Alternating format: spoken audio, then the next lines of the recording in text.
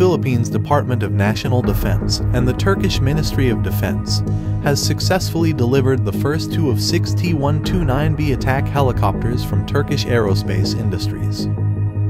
With this development, the Philippine Air Force is planning for additional orders to be made, instead of purchasing another batch of attack helicopters from another manufacturer.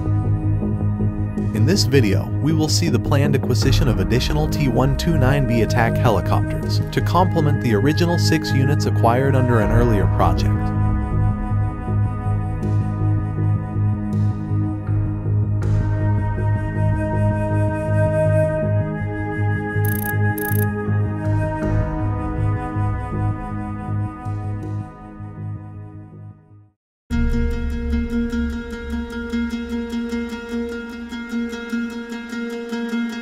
It would be remembered that the attack helicopter project involved the acquisition of 8 Agusta-Westland Power light-armed helicopters, and the original plan was to acquire another 24 units to completely replace the aging McDonnell Douglas MG Defender light-armed helicopters of the Philippine Air Force 15th Strike Wing.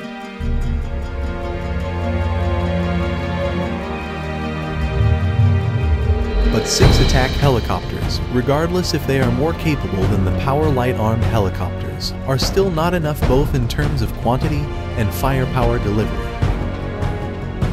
It is also quantitatively not enough to form a complete squadron. With this, a separate project to acquire at least 6 more helicopters was formed, with funding being requested from the national government, while negotiations were made with Turkey to allow for the sale of additional attack helicopters at a price not too far off from the original project. It is logical to procure additional T129B attack helicopters rather than procuring another type of helicopter. And despite offers made by American and European companies, the Department of National Defense and Philippine Air Force are expected to stick with the T129B.